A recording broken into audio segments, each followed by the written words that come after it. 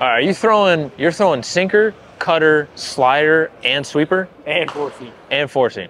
What's the difference between the four seam and the cutter? Because you got the one that's like 92, that's gyro, and then you have the hard one, that's a slider. Then you have the hard cutter that's like 97 to 100. Yeah. And then the four seam's kind of somewhere between there. Actually, last outing was like 17 and 8. You had 17 and 8? Yeah. Hell yeah. In his zone too, so.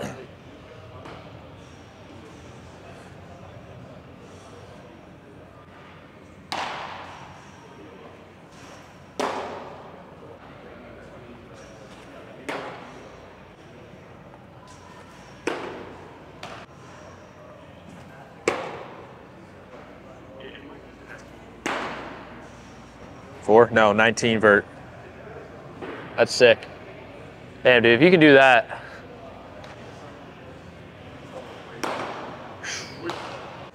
I don't know why they didn't want you to throw these more often, the both fastballs. Well, I called my coordinator. I was like, hey, are you going to be mad at me if I go in my next outing and, like, I'm throwing my heater, like, as much as I can? He goes, do whatever you want. I mean, the thing I saw was just like AAA guys knew the reports from AA. Yeah. And AAA guys can hit better than AA guys. Like the first outing, I was fine. Yeah. Second outing, they were sitting slider. Is that the outing that guy hit a tank off the slider? Yeah. Yeah. And then next two outings, I like started to mix fastball more. Yeah. And Sugarland didn't have a chance. Oh yeah.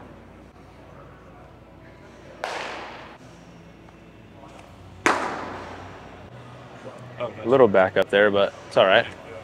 That was better. Those are backing up just a little bit. I think that's where the four seam and the cutter might start to mesh if you back up the cutter.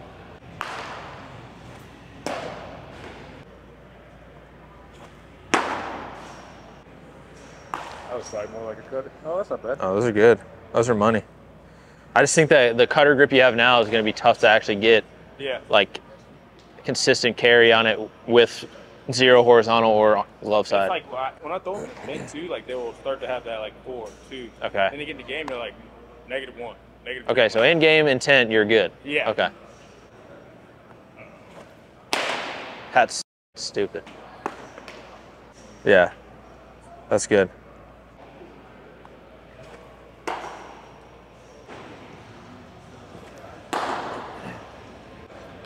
Oh yeah. If that's going to be... That's where I get in trouble, right there. Yeah. I mean, also, if that's going to be the worst one, I think you'll be okay.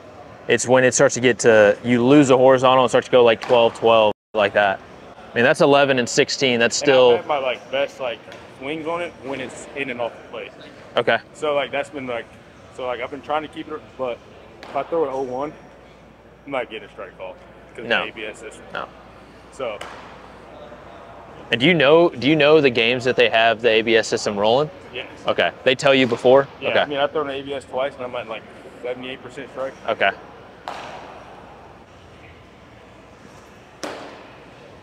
Do that same thing with the sinker, but just try to go to his right knee. Or at least get it there and let it work back across.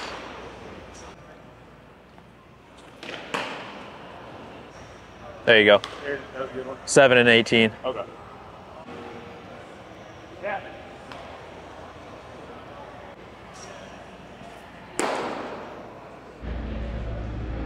Right. I call it sinker, and here, not forcing,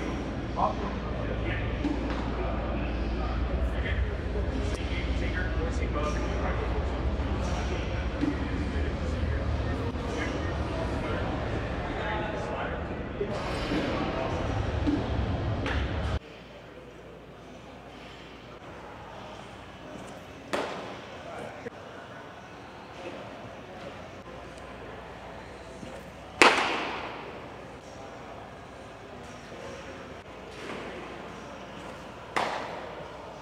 Might have been okay. Almost good. That's as far arm side as you want it to break. That's what I noticed on your data is like if it stays from 3 over, you're all right because it doesn't look like it's backing up until it gets past 3. Perfect.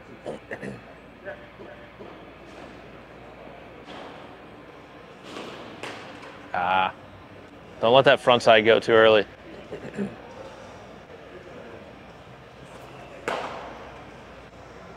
You might get that.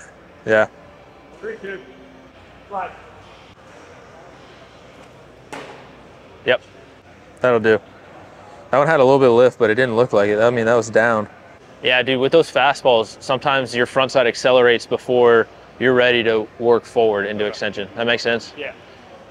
That's why that focal point of like going to his right knee is going to keep you on longer.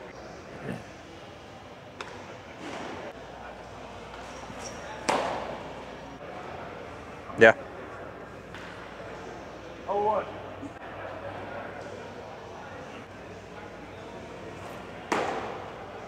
Get this there. 1-1.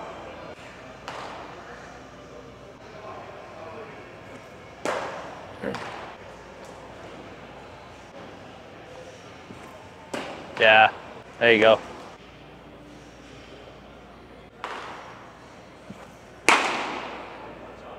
Oh yeah.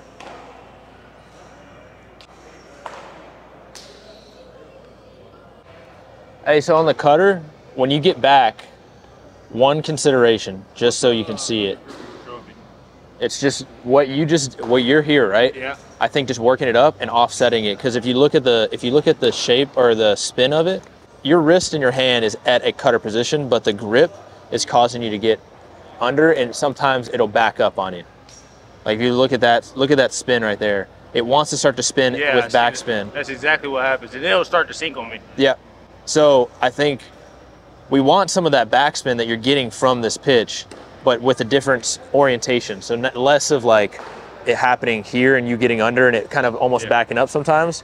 If you can offset it. So the one I sent you, so your sweeper's here. I didn't want you to get too close to that. So I said like there, like that. So kind of what you're doing here. Are your fingers together on it, or your fingers wide?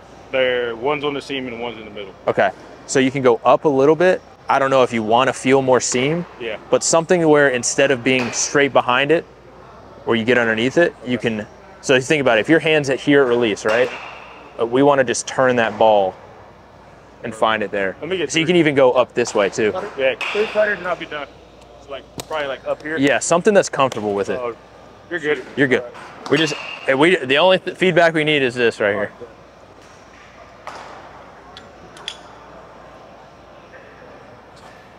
Yeah. Yeah. You're just trying to get across the horizontal. Already, money. Sick. Now it's not too different from your other grips, but it's going to give you something to separate. Dude, that's fucking sick. Is it good? -2 horizontal with 12 vert. Oh, 95. Yeah, I mean, man, but get it up to like 10 or 12. Yeah. That's fine. Like the hand position on this one is perfect, dude, but like the orientation of the ball is not good. Like hand position's perfect to get backspin there, and then orientation not good. But that one backed up on you. But it was, I think when you get down with it, you might get underneath it. So it's just, So but I think that's. So I have to think like, do you want me to think like pulling like side of it? Or whatever. I don't even think you should change the feel from the original grip. Okay. I think just changing the grip itself allowed you to create a better, like it's really just like a sideways fastball, right? You want it to spin like that. Yeah. How the first two look after you got down there? Had the movement and stayed like straight across. The second was more like 2 points, but like it never crossed the zone, but it was just straight the whole time. You know what I'm saying? Yeah, perfect. People were ready, they had no shot, they ran out of barrel and left him take his foot. Yeah. On both of them. Compared to like during the pack. No, perfect. And even these, dude, aren't like bad pitches, because if you're gonna be throwing the sinker out here, the four seam up here, that's still a good pitch. But the ones that do start to creep out might f you up a little bit, and then two, they might mess with you on it. Like if they see too many backing up, then they'll start messing with you. I think just getting this locked in should help. But yeah, and then from there you can just mess with the grip however you want, because you don't want it to get too close to the four seam or too close to the slider. Yeah. So feel good with that? Yeah. Oh yeah. Absolutely. Appreciate that, brother. Thank you. Yeah, that was dope. He's getting scoopy. Is that the issue? Yeah. He gets Well, under. I mean, he gets under, and then he it's actually okay. Like I'm okay with the wrist position and finger position, but because of where the laces are, it starts to like start to like tumble. It starts to like almost backspin. Keep going. So you move him up on the lace so that when he comes to. So literally, all I told him was That like, okay, spins. you're throwing it in a cutter position, right? Yep. But when you pull here, it starts to turn like that, and I was like, dude, what if you're here? Why don't we just turn the ball there? and throw like that, and it'll and let it have the backspin, but be oriented that way. Yeah, I'm good with it. And even the ones that like he was throwing earlier that were backing up in game, they still like have good results.